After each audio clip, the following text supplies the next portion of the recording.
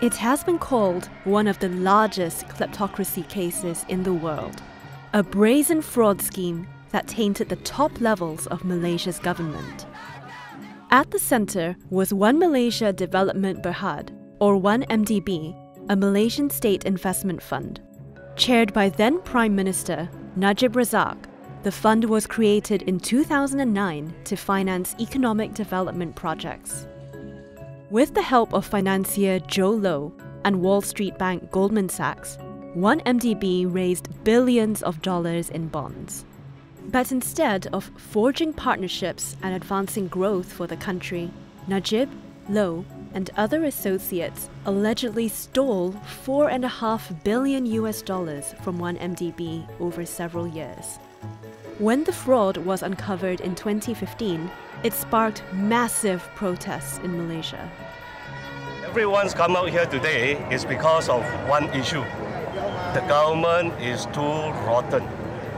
And the people coming here is actually just request the government to be clean.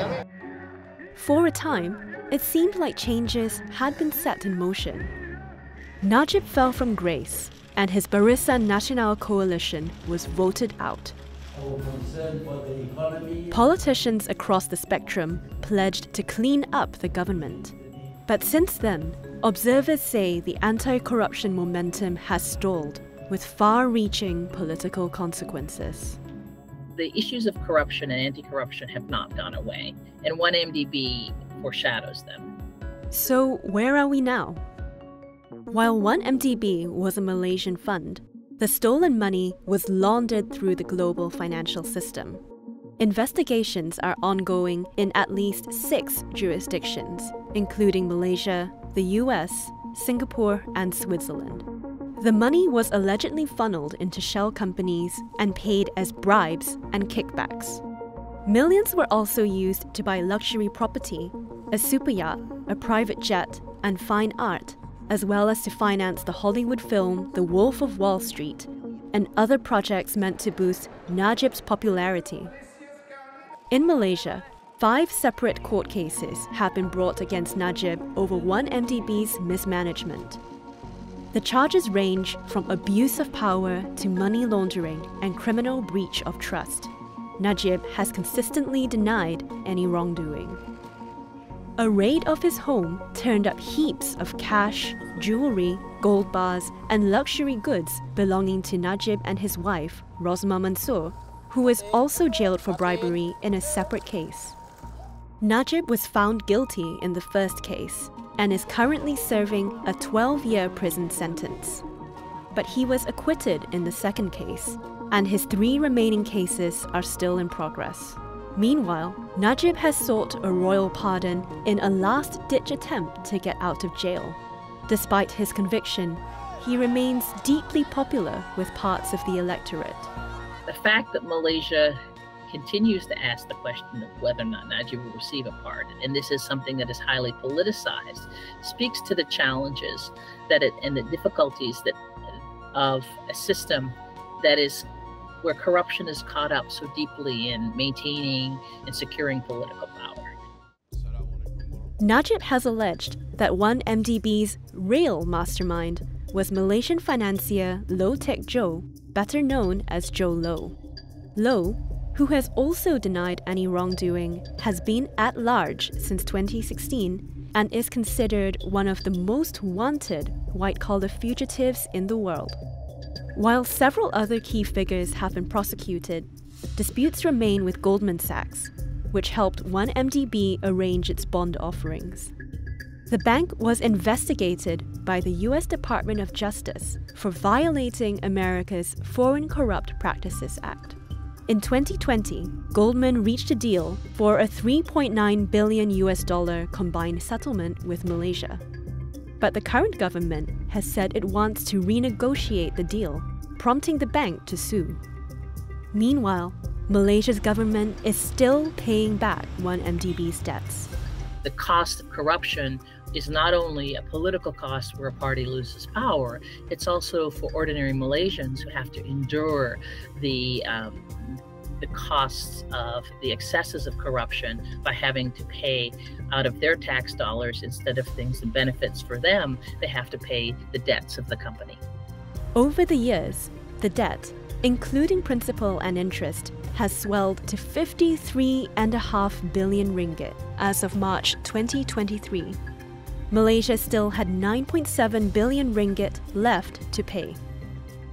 So how did 1MDB affect Malaysian politics? So there's been a culture and practices of norms of you scratch my back, I scratch yours in the political economy that is, has been going on for decades. Corruption in Malaysia didn't start with 1MDB, but the sheer scale of the scandal was a turning point. Najib's party, the United Malays National Organisation, or UMNO, was ousted in 2018 for the first time since Malaysia's independence. His one-time mentor, former Prime Minister Mahathir Mohamad, came back to power on a pledge to clean up politics once and for all. We are not seeking revenge. What we want to do is to restore the rule of law. But observers say that few structural changes have materialized. One of the biggest concerns why corruption is a bit prevalent in Malaysia is because political parties need to have funding for the elections, which is also why 1MDB happened in the first place. In other words, Najib needed a war chest for his election campaign. But up to now, the bill for Political Financing Act has not yet been tabled, or at least has not yet been passed in Parliament. Observers say that reforms have been stymied by the COVID-19 pandemic and sustained political instability. The fragmented nature of Malaysian politics has meant that there hasn't been consistency, there hasn't been the political will, there hasn't been the significant attention to, meaningful attention to cleaning up the system. In the 2022 general election, voters continued to demand change. The current Prime Minister, Anwar Ibrahim, was elected on promises to bring about reforms. But the administration was recently criticized when corruption charges against Deputy Prime Minister Ahmad Zahid Hamidi, with whom Anwar shares power in a coalition government, were abruptly dropped late in his trial. The decision sparked intense debate about whether accountability had been sacrificed in favor of politics. Yang terbaru kita dapat lihat dalam isu dakwaan kepada Timbalan Perdana Menteri pada hari ini, iaitu Datuk Ahmad Zahid Hamidi yang telah dilepaskan dakwaan tanpa pembebasan ataupun singkatan dia DNAA. Yang dibebaskan dengan cara gaib, tangan gaib, cara pintu belakang. I'm less optimistic than I would have been 5 years ago or even a few years ago from the perspective of anti-corruption reform. I think the withdrawal of the Zahid charges really has created a lot of cynicism. And so, especially when charges are pulled away and withdrawn, the impact of that means that it sends a message that these things are not as important. In 2022, Malaysia scored 47 out of 100 on international watchdog group Transparency International's Corruption Perception Index, reversing 5 years of progress. But UMNO's fall has also had broader consequences. The mainstreaming of ethno-nationalist, religious, and populist narratives in Malaysian politics. Due to the realization, at least among the Malay ground, that the 1MDB scandal was probably like the final straw in showing that the UMNO elites hasn't really used their power and resources to uplift the Malays. With elections becoming more competitive, most of these voters have switched to right-wing parties under the opposition Perikatan Nasional coalition, which is now the second largest coalition in government. These include the religiously conservative Malaysian Islamic Party, or PAS, and Bersatu, which champions a Malay nationalist ethos. Perikatan Nasional has promised clean and stable government and to create jobs. But it has also been accused of employing racial rhetoric, hate speech, and disinformation. What not to be left out is that they have capitalized on the critical role and the issue of managing insecurity. So by feeding populist agendas, by portraying themselves as the warrior, the stable agent, they have been quite successful in this regard. Observers say that the window for the government to make meaningful reforms may be narrowing.